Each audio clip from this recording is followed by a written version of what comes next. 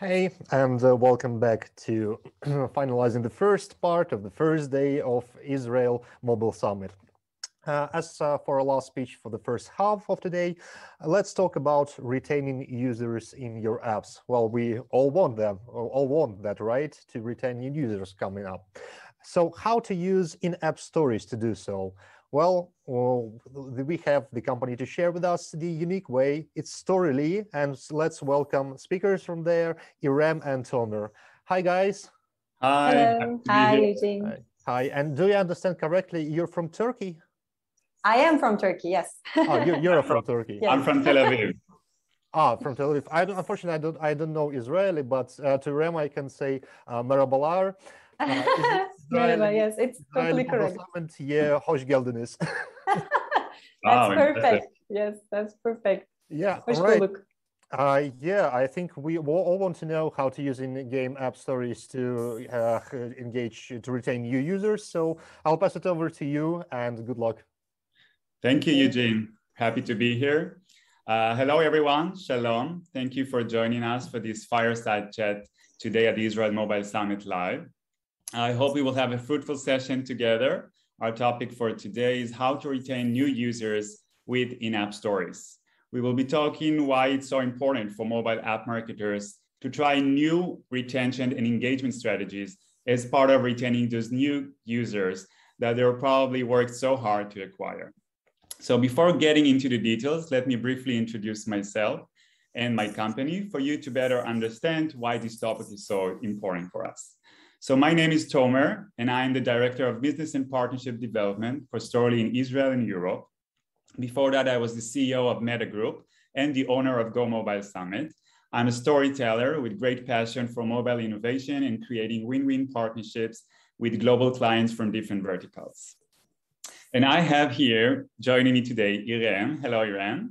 Hi again. Hi. Irem is a colleague of mine working as an operation director at App Samurai and Storyly for 4 years now. And before that, she was a brand marketing manager in Unilever and Nestle for 6 years. Currently, Irem is leading our customer team, which means that on a daily basis, she spends time with mobile app marketers, listening to their needs, challenges, and goals, trying to understand how we can solve their issues, tap into their opportunities, and create value together with our 3 products. And actually, this is what she will be talking about today, what we have learned from those experiences. So we are very lucky to have her with us today. Okay, so just a quick introduction of our company before we move on to the topic of the day. So I'm working for Storyly, which is part of the App Samurai group that brings comprehensive approach to mobile growth and touches the life of mobile app marketers at different points of needs and at different stages of their life cycle. Storyly is an engagement tool that helps mobile brands to keep their hardly acquired users engaged, active, and loyal. It's actually the first user engagement tool out there that brings familiar experience of mobile native stories into mobile apps, almost without any coding requirement. With its interactive features, automated personalization, product discovery template, interactive video experience, and so on, it serves as an all-inclusive functionality for increasing average revenue per user, lifetime value, and retention while boosting your conversion. So our topic for today is how to retain users. So let's first talk about how we get those users in the first place. From the day of launch, mobile apps have their first challenge as acquiring users for growth. How they can do it? Usually by investing heavily in user acquisition activities. But when you acquire those users, another, and I assume a much more bigger challenge presents itself, how to retain those hardly acquired users in your app. If you cannot keep them, then all of your efforts and investments would be for nothing. So, according to a report by Statista, approximately 25% of mobile apps are abandoned after being used only once. Sad. Shockingly, after 30 days, almost 97% of your users will leave your app without coming back. So considering the severe competition in the mobile app landscape, you need to convince your users that there's something of value in your app for them to stick around. Starting from onboarding, you need to emphasize that through the user's journey by bringing value to them every step of the way. By doing that, you're actually trying to ensure that they become loyalists and transform them into ambassadors. This would certainly will help you with your K factor, which is basically how many additional users to your existing users brings to along to the app, right? So to be able to achieve mobile growth, apps needs to consider the next step after acquisition, which can be challenging for mobile marketers, as we know. So at this point, I would like to leave the floor to Irem to talk more about what we have collectively learned and heard from the experts themselves. Irem, would you like to share with us some challenges that marketers of today are facing in the context of engagement and retention? Thank you, Tamer, for the great introduction. So as you have said, our company has mobile growth at its core. So such a philosophy requires us to put the experience, the expectations, and the satisfaction of the mobile user into the core of everything that we do. And that's why we produce tools that would empower the mobile marketers of today. And Storyly, which is our latest product, is actually a tool that enables apps to have full screen vertical mobile stories of their own at their own platforms. So the consumers of the content that's shared through Storyly stories are actually mobile users themselves, which makes Storyly a kind of a B2B2C product. And therefore, as you can imagine, at this point, our consideration here is not only the marketer that is creating the content through our dashboard, but also the end user who is consuming that content. And that's the main reason why we need to know the end user by heart, understand their needs, their habits, their preferences, so that we can provide the app marketers which a comprehensive tool that would assist them in their in-app marketing strategies so that they can engage with and retain those users. And in line with that, we have a rigorous research agenda where we conduct interviews with both mobile marketers and end users. Before jumping into end user habits and insights, I think there is one thing that we should note is that engagement may have different meanings for different verticals. Like for an e-commerce app, it can be product page views, add to favorite, add to cart, whereas for a content or a news outlet, it can be session duration or article views as important metrics for engagement.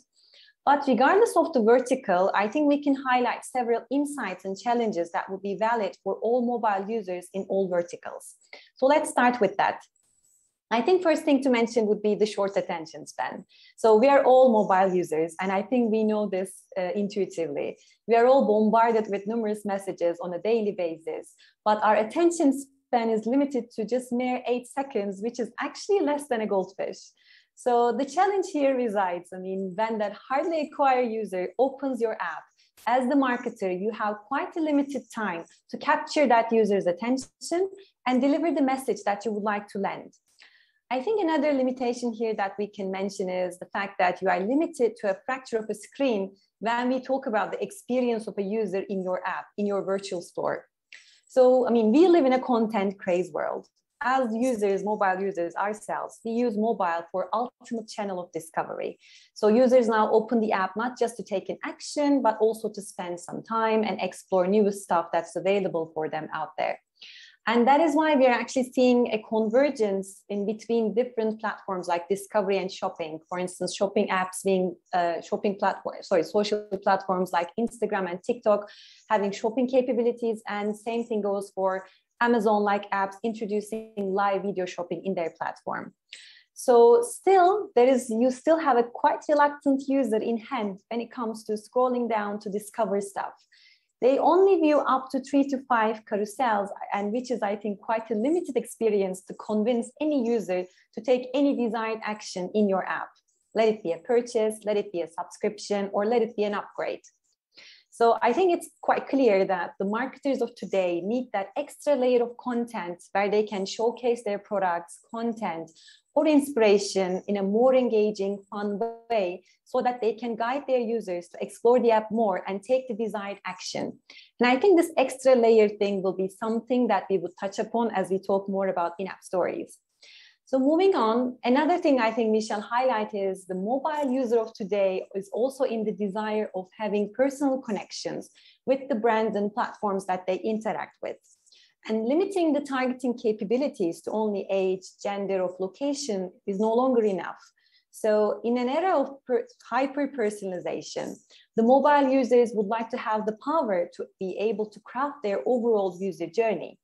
And to be able to do that, the mobile marketers need to find fun and engaging ways to extract those insights from their mobile users so that they can actually know them better and personalize their experience accordingly.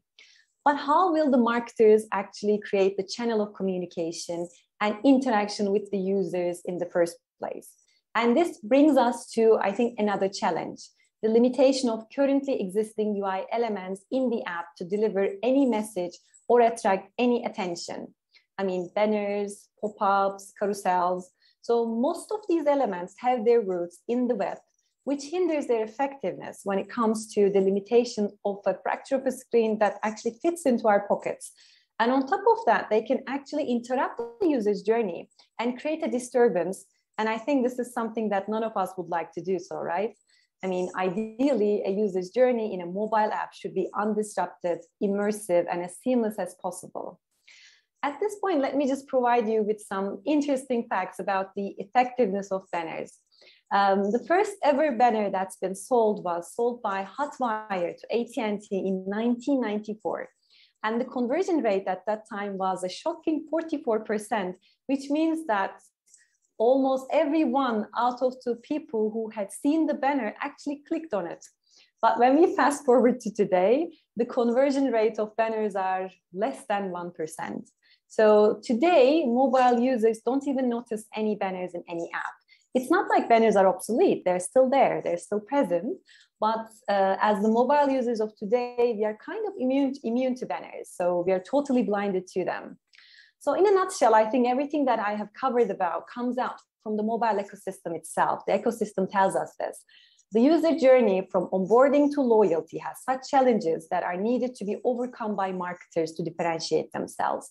And the preference of the end user coming out of these studies are telling us that there is a need for a new, fun, engaging, and innovative way to communicate with these users, improve their overall journey in order to be able to achieve long-term retention and engagement. Wow, thank you, Irem, for that great review on retention challenges. As you said, marketers of today are dealing with short attention span on one side and the necessity to deliver multiple messages on the other. Additionally, they need to make the whole experience uninterrupted, immersive, and personalized, so their user will keep coming back to the app again and again, day after day, month and month. So, full screen stories based on voluntary engagement and including interactive stickers can be the ultimate solution for those challenges, as we found out in Storyly. So now let's focus on why stories to begin with and how they can serve as a solution. So the format itself is born and bred in mobile. Snapchat introduced this full screen vertical format in 2013. Instagram made it global phenomenon in 2016. And now stories are the dominant content sharing and consumption format in mobile. But why are they so addictive? Because we are all end users and we all share and consume stories, so we know intuitively what to do with them. In addition, the hand gesture, the FOMO effect, the fact that you can actually engage with interactives and feel like you're part of a community by seeing results immediately. The immersiveness of the experience itself being full screen without any disruption. All of this is telling us that by nature, the story format itself holds tremendous opportunities for marketers of today, and that stories are definitely here to stay. Leaving the floor again to Irem, talk more about how we can use in-app stories as a retention solution. Thanks, Tamer, for explaining the hype around the format itself and the reasons behind that hype. But let me build up on that and why we thought story as the format of solution. So viewing stories is the #1 activity on social apps with 42% user engagement. And we know that 74% of mobile phone users use stories on a weekly basis, and more than 50% of people open branded story content, and 85% actually watches the stories until the very end. So with its dynamic, interactive, and voluntary nature, as you also said, stories can actually be the extra layer that the mobile marketers of today are looking for, which we also mentioned before. It's actually the gate that opens up to a whole another world by not occupying that much of a space in the fracture of a screen. And then once the user opens that gate voluntarily, as the mobile marketer, you can deliver as many messages as you would like to in that full screen format without causing any disruption and also without having no limitations. Therefore, I think we can say that stories can offer a lot of touch points throughout the whole user journey funnel to mobile app marketers today, beginning from onboarding, then becoming a loyal user of the app. And of course, as you said, why not do that through integrating the lightweight SDK of Storyly, right? But let's start talking about this with examples and considering the overall user journey. So the starting point is onboarding, right? And you can actually onboard your users through stories, and you can bring your level of adoption to a whole another level.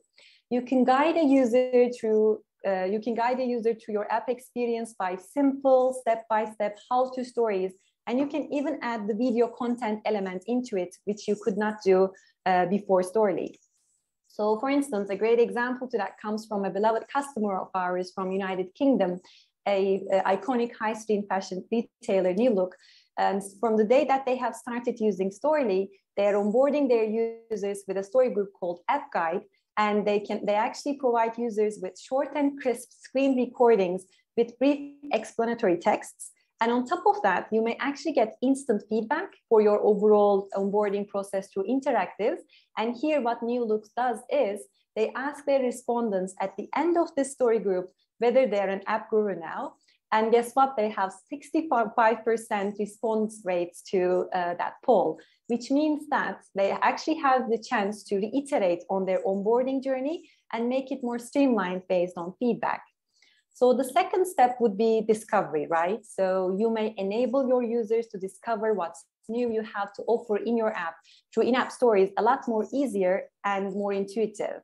And you know, we talked about this. There is a limit to the number of carousels that you can position in your app, right? But when it comes to the extra layer that's provided to you by Storyly and Stories, you can actually give multiple messages at the same time in this full screen format without any limitations of the other channels. I think a great example you can also see on the screen comes from Domino's. So in the time of COVID, Domino's introduced a wallet feature in their app, but it was a challenge for the user to discover this because they come into the app with one purpose in mind, which is to make an order. And the wallet was buried in the other pages of the app, not the main screen. But thanks to the in-app stories, Domino's was actually able to carry the new wallet feature into the main page without any disruption of the user journey. And boom, there was a 20% increase in the activation rate of the wallet feature itself. So I guess the natural next step would be talking about engagement, how you can create that active engagement platform in your app. And I think the answer to that can come from in-app stories with their interactive stickers.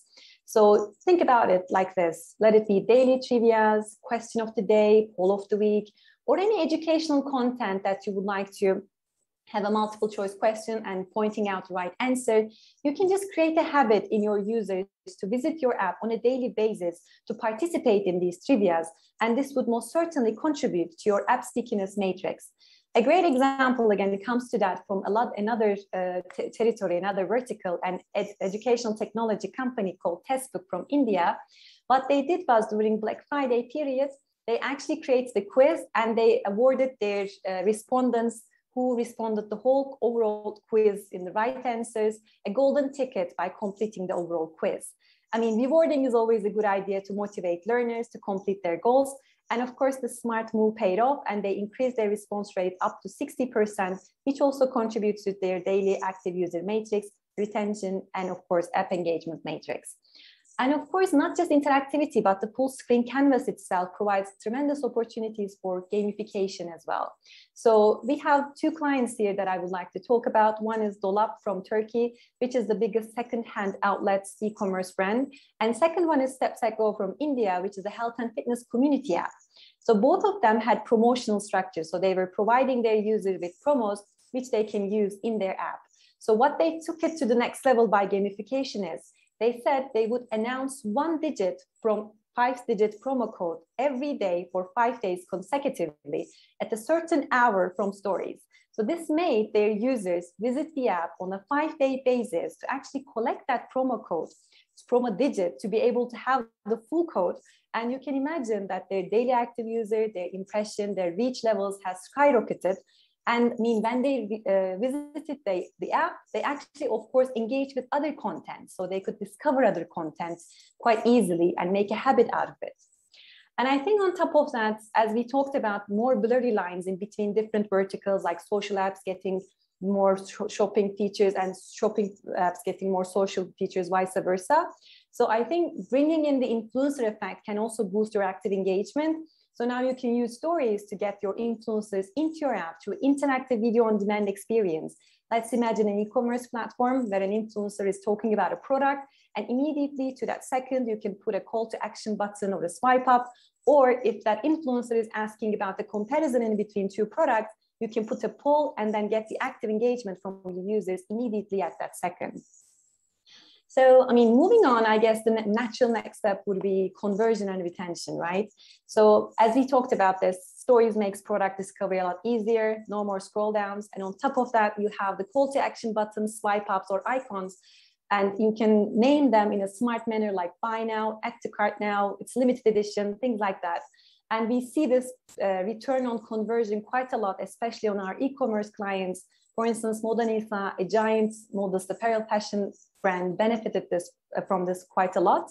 So they made product discovery from stories. They put the smart call to action button swipe ups, and immediately this resulted with a 61% uplift in their conversion regarding the clients who use Storyly versus the ones who didn't. And of course, countdowns, like a great sense of urgency instrument to boost up your big campaigns, big, let's say, discounts. You can imagine all of our e-commerce platforms has benefited from countdown effect. For instance, New Look has seen a 100% increase in their click rates when they have used countdowns. But it's not just e-commerce. For instance, a e-wallet app from Brazil, which is mobiles, they also use the countdown effect to introduce a new feature of theirs that was only available during Black Friday. So on top of that, I guess we can talk about personalization, which was a pattern that we see as a demand coming from mobile users, right? So it is possible to customize, hyper-personalize your content through stories as well. And of course, based on the feedback that you receive from stories, you can actually lure that data into Storyly and make your personalization even smarter. A great example here I can provide is about to happen. So we have a client, which is Empiko from Poland. It's an audiobook app, and they're planning to do the wrapped version of Spotify on their app with stories. So they're planning to show their users what genres they have consumed with them throughout the whole year, how long they have consumed that audiobook content, so on and so forth, to create a level of bonding between themselves and their community. And of course, on top of that, I guess this will be the last step, which is contributing to the K factor of your app, virality.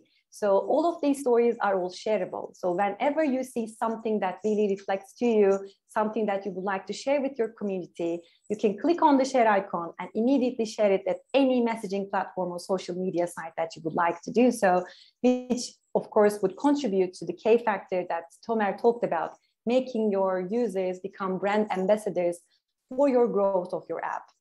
So I guess in a nutshell, you can make use of stories at every step of a user journey to make it more seamless, more relevant, and as personalized as possible to lure them into being a loyal user.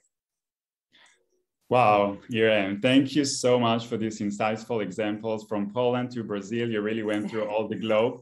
So I'm sure we're going to see so many more inspiration stories from our customers as we proceed with the Stories journey. Before we conclude, I would like to address one of the most significant issues in terms of retention, which is too many ads interrupting the user experience. And of course, we talked about it in the past.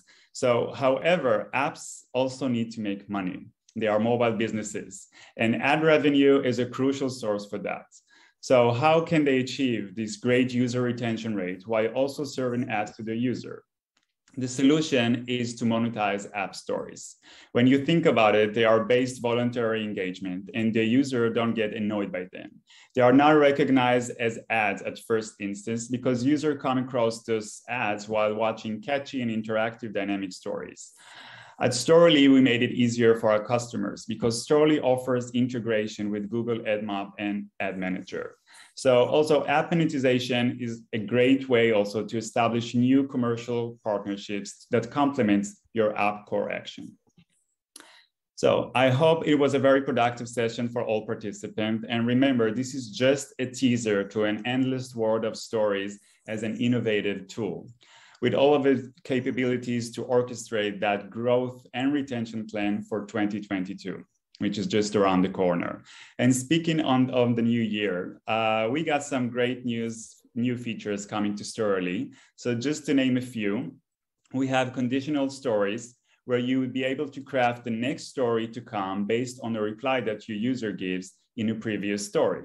So for instance, let's say we see a poll. I said no, Irem said yes as an answer. The next story that we will encounter would be different from one another. So basically we're talking about personalization in real time. Second would be the open-ended questions, where you would be able to empower your users further and create two-way dialogue between them and their favorite brands. As you can imagine, both would increase user engagement and retention. So we hope you would join the rest of the show. You can contact us through the Summit channels, meeting rooms, and chat, of course. We can answer all of your questions, or of course, by email. I will be your person of contact to help you discover everything about Stories and stories. And Irem will be there for you once you have stories in your app. So thanks again for joining us, and we would like to hear your questions in the channel. It's actually thank you very much for joining us, because that was some interesting speech over there. Yeah, unfortunately, we're very tight on schedule today because we won't have a Q&A session. But yeah, as the guy said, please feel free to reach to them in case you have any questions. And Irem, Tomer, thanks again for joining us today. I wish you happy upcoming holidays, or should I say, Tomer, Shana Tova, and Irem, Yeni Yılın Kutlu olsun. Thank you so much. Yours as well. Thank you. Thank you very much. Hope to see you 2022. Bye. Thank you. Bye-bye.